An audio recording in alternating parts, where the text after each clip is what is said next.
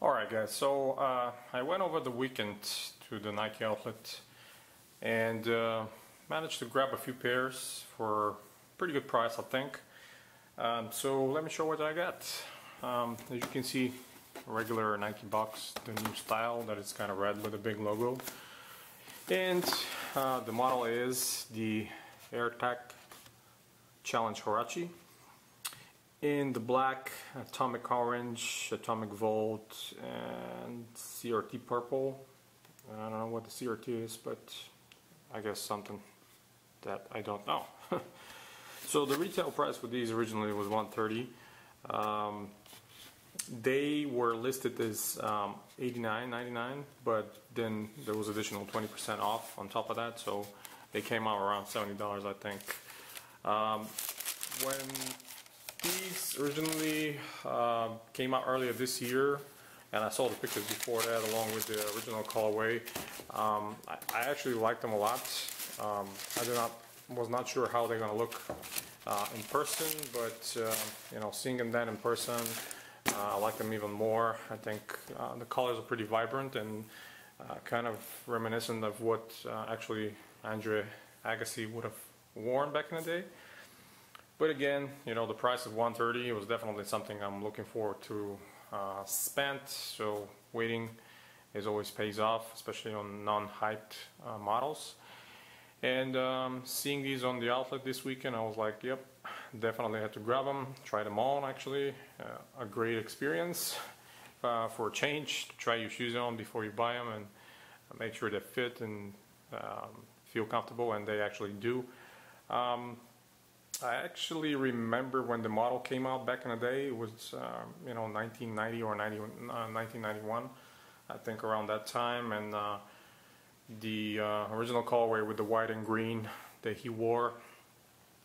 By the way, I always liked his shoes. One of my friends growing up was crazy about him, always had his models, so they were pretty amazing. And this model always been really nice in my opinion. And they finally retroed them in sort of proper way, so to speak. Actually, if I see the original colorway sometime in the future for a similar price or lower, I definitely would try to buy them. So this is not original colorway, but colors are, I mean, probably the camera does the justice, but they're very vibrant, kind of very popping, and I definitely like that. This speckled purple with the texture around the heel and this atomic orange they're calling, it's definitely pretty amazing. It's kind of glowing. It's so vibrant. On the other hand, the Durabook they used on this pair, it's absolutely amazing. I like it a lot. I think if they used a similar Durabook on all the Jordan retros that are black, predominantly black upper, they will have a huge success, because this is a nice material, in my opinion. The cushioning setup back in the day was Air Max unit in the heel, encapsulated in the forefoot. I believe it's still the same in this retro as well. Definitely I can feel it in the heel. Forefoot, it's always hard to feel unless you really break them down further down the line.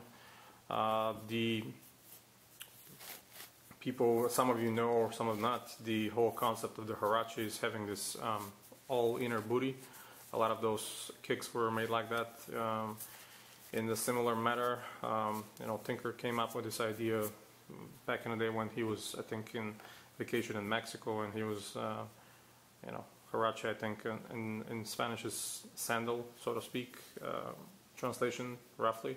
So he wanted to make something that it's easy to slip on and kind of look, you know, be lighter and look this way. So this inner booty is, it's a good idea. Always loved that. Several Jordan models have that as well, as you know.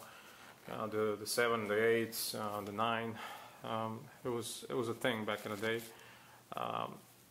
Definitely, you can wear them even without lacing them, especially if you're, you know, the correct sizing. 8.5 for me in these, it's definitely accurate and proper. And when you put them on, they're kind of, you know, hug your foot, and it's a nice feeling. Pretty well padded. The texture of the inner liner is kind of like this rough material that actually sort of grips your sock and doesn't allow it to flip too much, you know, get out of the shoe. The production dates on these are 8/14/13 to 10/11/13, so a year ago, but in fact they released early this year, so that's something normal. Just a swoosh on the insole. I think back in the day there was a different writing here. I think it was Nike Air, but that's what I remember at least. Other than that, the outsole, as you can see, so vibrant with that atomic orange. It's popping really nice. This pattern of the herringbone is something very strange, kind of grippy and sticky. So I'm only assuming if anybody wants to bowl in these, they can probably do it, since it's very similar to what the basketball shoes had back in the day. This outsole is widely used, at least the design and the pattern by Nike around that time, in several different models. Always liked this Nike Air embossed sort of texture here on the heel, without stitching or anything like that, sort of hidden Nike Air. Some of you might know that actually these early models and early 90 models for Andre Agassi also were missing swooshes around the upper, so you know, no lateral medial side. The only you can see, it's, you know, this embossed and Nike Air on the heel, which is not that visible. So similar to kind of what they did for the Jordan line, veering away from the swoosh. My all-time favorite Agassi shoe actually is the Tech Challenge 3/4. Some of you might have seen it, you know, Tech Challenge 3/4 3/4. These were just amazing design, very similar to these ones, but then right around the heel area here, there's totally different texture and very graphical, colorful. It was very interesting and outgoing back in the day when they came out. I think they share the same midsole and outsole setup, but the upper design was a little bit different. Again, they didn't have a swoosh. They only had a similar embossed style Nike, just written right here, with no swoosh at all, and very similar TPU cup around the heel without that graphic. But yeah, it was an amazing model. So I will definitely recommend these for any of you guys that like the colors. I definitely like them, especially on feet. They look really nice, and you know, if you find them for this price, around $60–70, you just can't go wrong. They're very comfortable, very reminiscent to the old days, and look pretty nice in my opinion.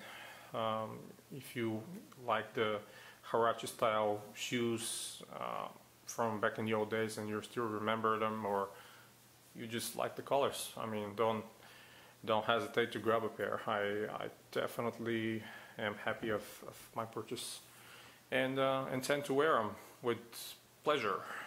So that's pretty much it, guys. Thank you very much for all your support. Until next time, stay tuned to collectivekicks.com for more sneaker news, reviews, and history articles, and you have a wonderful day.